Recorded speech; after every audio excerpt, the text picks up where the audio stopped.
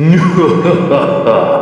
is once again the spookiest time of the year. Happy Halloween version. These are the small versions of the HoloEN Myth girls, all in their Halloween costumes. I think every year they stick with these ones. I don't think they have new ones every year, but I definitely remember this being their first and second year Halloween special things. And today we're going to take a look at all 5 of them. So these are kind of plushies, I think, but not exactly, because as we can see on the back, they've got a stand. So they're a little bit like a Nendroid almost. And on the top there, it does show this is the whole collection. It is weird. It's called the Hololive collection, which is a little bit vague because you'd think that maybe it'd be like the Hololive EN collection or something, because I don't know if they've done this for the other Hololive members of, you know, JP and ID and stuff like that. But yeah, we'll take a look at each one individually. I don't really need to introduce these. I'm sure if you're watching this, you're aware of the Hololive Myth girls are anyway. But we've got Mori in her bloody nurse outfit. I'm going to open them one at a time, so I'm going to move these to the back. We're going to do them in the order of the top here. So I'm going to go and cut open this box and we'll take a look inside. So for those of you interested, the box comes with this strange triangle of cardboard, and inside is the girl herself, and inside this is Mori and her stand. Also, I'm an idiot. I don't know why I thought this was a plushie. I think I maybe read the listing for like a different item when I pre-ordered these. Anyway, I'm going to go assemble this and then put her on the stand. And here she is, fully assembled. So, I'm not going to lie, this wasn't the best experience, I'll explain in a second, but we'll take a quick look at a 360 view. Now, I'm being very careful because this was not the easiest stand to put in. For some reason, her veil didn't line up perfectly with the hole in her hair. So I had to kind of angle it, and as you can see here, the plastic is close to breaking, I would say. So I'm glad I managed to get it in.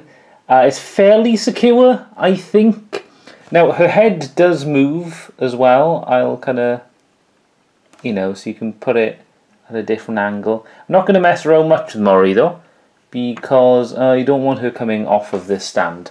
So I'm going to put her to the side. I really like the detailing and stuff. These were fairly priced. I want to say they came to something like £10 or £12 each, which actually no, it might have been a little bit under. I think actually it was maybe £10, maybe a little under.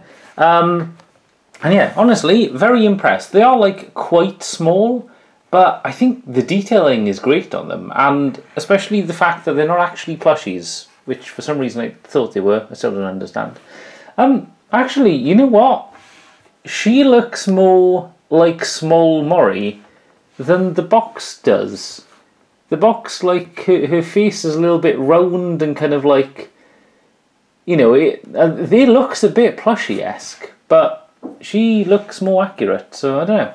I'm kind of digging that. Anyway, is everybody's favourite chicken phoenix. It's Takanashi Kiara. So she's dressed kind of... Kiara's outfit, of all 5 of them, is the one I was never fully sure about.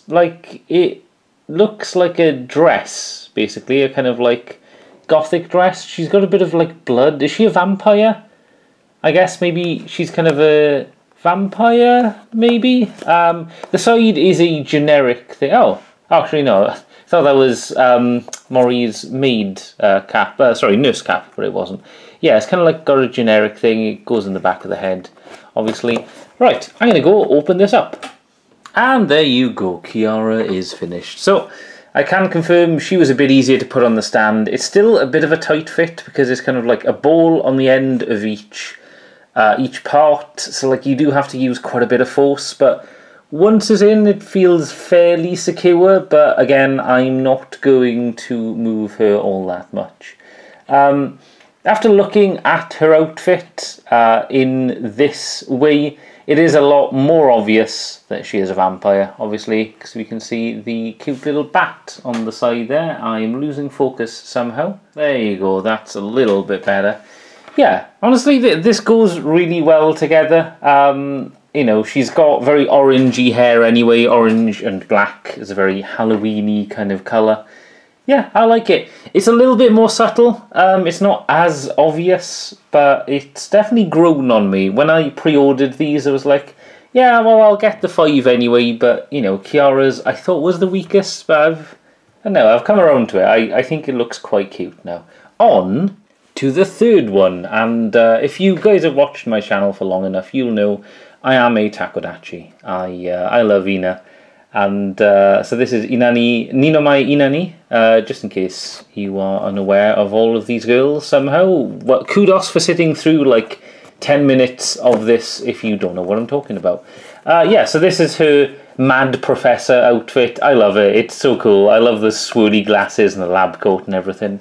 Let's open her up. And here she is.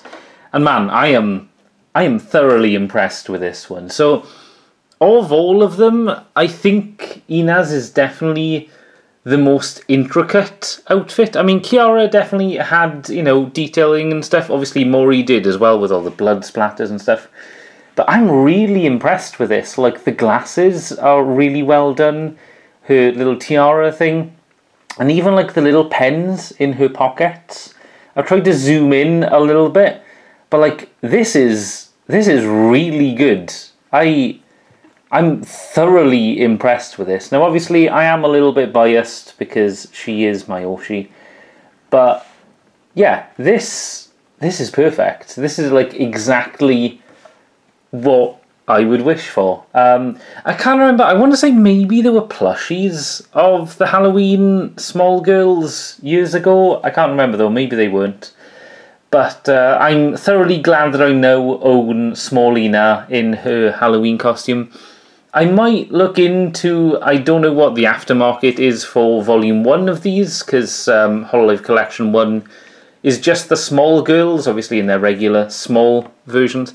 I am tempted to maybe have a look for small Ina, because, you know, just to add to the Ina shrine. But yeah, this, thoroughly impressed. Very, very, very happy with this. On to arguably the cutest one, both, I guess, member of HoloEN Myth and also cutest outfit, and that is Gaogura in her Dino Gura outfit. It is so perfect, it's so cute. The sides don't have anything different, the front does show she is 4 out of 5. Right, I'm going to go open this up. Alright, I'm back. So, hands down, this was the worst one to do. Also, a little bonus thing there. There is red inside of the mouth of the dinosaur, which is quite nice. Or the dinosaur costume, rather. So we'll take a quick look. I'm going to once again move... I'm going to move the other girls out. There you go. That's a lot easier. So we'll take a look around. So I do love as well that they've got the eyes of the costume, the kind of, you know, and her little claws down there, which are very cute. Now, this was a particularly difficult one. As you can see, there's like a few stress marks on this because the angle for the sort of entrance of the stand is like angled down. So, because what I've been doing is like putting them face down, you can put a bit of pressure to put the stand in. But that one's kind of like, you can't. So I had to use the old hairdryer trick, which is put on a low setting, blast that for like 30 seconds, and the plastic gets slightly more pliable, and it did eventually work. But honestly, I'm loving like the little details and stuff, all of the ridges, I guess they're called, and underneath she does have the kind of belly colour of the costume. Honestly, very cute. I'm very glad I got this. I think it was the second birthday merch had the dinosaur Gura plushie that I still to this day kick myself for not pre-ordering. It was adorable, so I'm glad I do finally own her in this form in some way.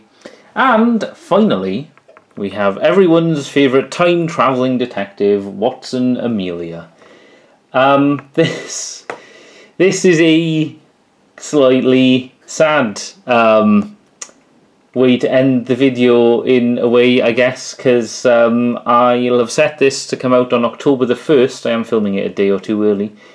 And October the 1st will be the first day after Amelia finishes her regular work with HoloEN. It's kind of, she's not graduating, but she won't be streaming at all, apart from in collab events, I think it is. It's all very still up in the air, I think. But yeah, it really does feel like the end of an era, really, that you know, she's leaving. Anyway, let's not dwell on sad things too much, shall we? That's the box, just in case anyone is interested. She's the last one there, so I'm gonna crack this open and we'll take a look inside. And here she is, in all her pumpkin witch glory.